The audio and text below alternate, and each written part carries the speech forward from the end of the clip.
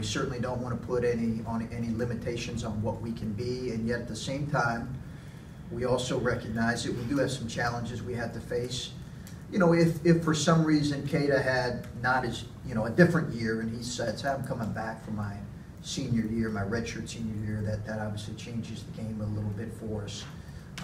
You know, but we knew since probably January that wasn't going to be the case. So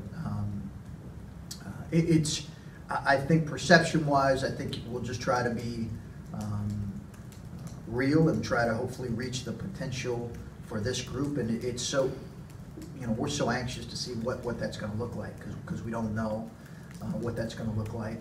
We are going to be dependent on probably on more, as Bill mentioned, more new faces than I have in a while. But also our returning guys are going to play really important increased roles for us. So how those guys take a step forward and the impact that some of our young guys can give us will, and then, you know, we had tremendous chemistry last year and leadership, and I've mentioned that a number of times, that's, you know, what is going to be that element of our team this coming year, our chemistry and our leadership.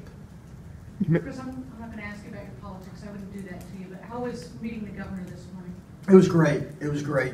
And it was, you know, I've been an admirer, and that's not the, you know, I keep, for the most part, my political persuasion to myself in my house. My wife hears quite a bit about it, but that's about it. But he's always been, in my mind, a pretty plain-spoken, honest guy, and I can't say that I know his politics backwards and forwards, but I kind of, during his presidential runs in the past, I've just admired his how plain-spoken he is and how real he comes across. You're just saying that because he said he confused you with your athletes, but yeah, yeah, that's right. Yeah. Let me ask you this: you said this morning that you studied Jesse Owens. Yeah.